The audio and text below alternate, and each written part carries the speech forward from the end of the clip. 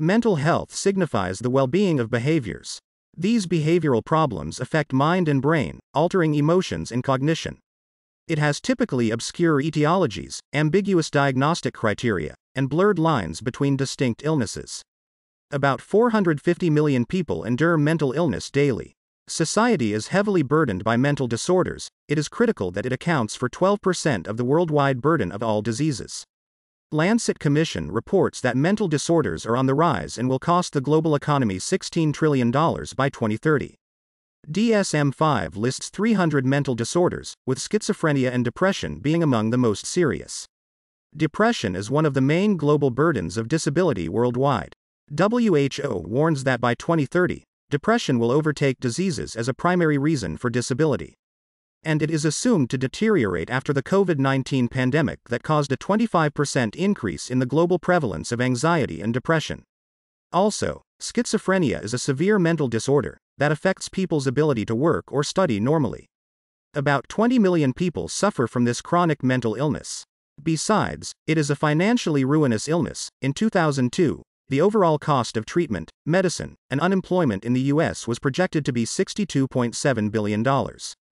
The crucial problem of mental care is the impaired diagnosis techniques that heavily rely on participants' awareness. But now, technology is providing automated and objective assessments for mental status based on the body and mind association philosophy. The story of body and mind started too long ago when philosophers rejected Plato's belief that mind and body are completely independent.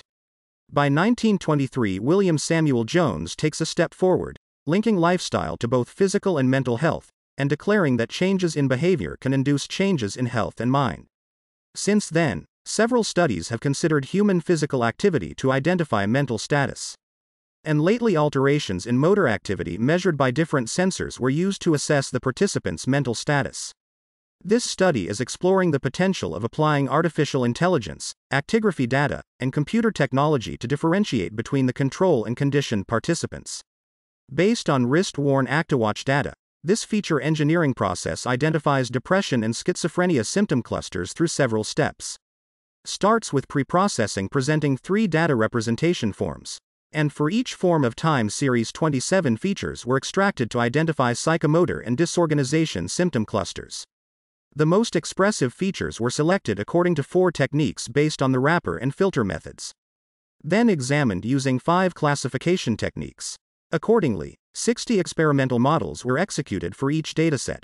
In addition, 15 multi-label binary experiments were performed to challenge the system's proficiency in studying each group versus the other 2 groups. A daily time series study recorded remarkable results on bi-label classification problems classifying schizophrenia versus healthy controls and depression versus healthy controls. And also for multi-label classification, classifying each group versus the other 2 groups. This study ensured the current opportunity to obtain in computer-based objective assessment of mental disorder.